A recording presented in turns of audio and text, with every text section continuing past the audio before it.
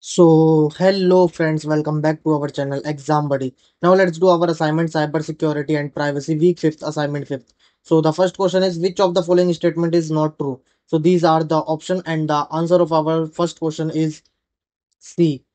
Policies are more detailed than the standard and describe the step that must be taken to conform to standards. Now, the second question is DAS is an organizational policy that provides detailed, targeted guidance to instruct all members of the organization in the use of a resource such as one of its processes or technologies. So these are the option system specific security policy, issue specific security policy, enterprise information security policy, general or security program policy. So the answer of our second question is B, issue specific security policy. Now the third question is which of the following is not a component of a enterprise information security policy. So these are the option: statement of purpose, information security responsibilities and role, reference to other information standards and guidelines, statement of policy. So the answer of our third question is D, statement of policy.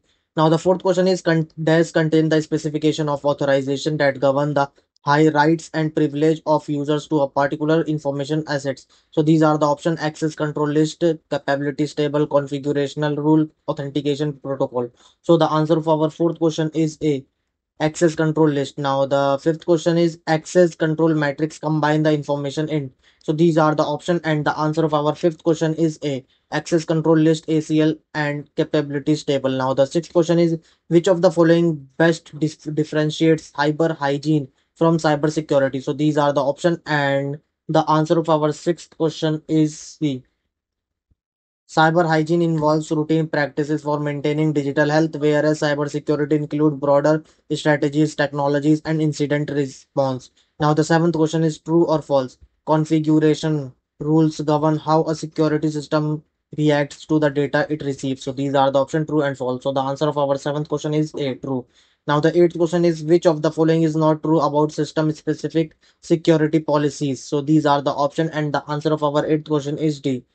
SYS SPS system secure policies can be developed at the same time as issue specific policies, or they can be prepared after they're related. So now the ninth question is which of the following are the basic rule that should be followed when shaping a policy. Now, so these are the option: never conflict with law, properly supported and administered, involve and user of information system, all of the above. So the answer of our ninth question is all the above. Now the tenth question is the statement use strong password frequently changed is an example of. So these are the option: practice, standard, guideline, policy. So the answer of our 10th question is standard. Now submit your answer.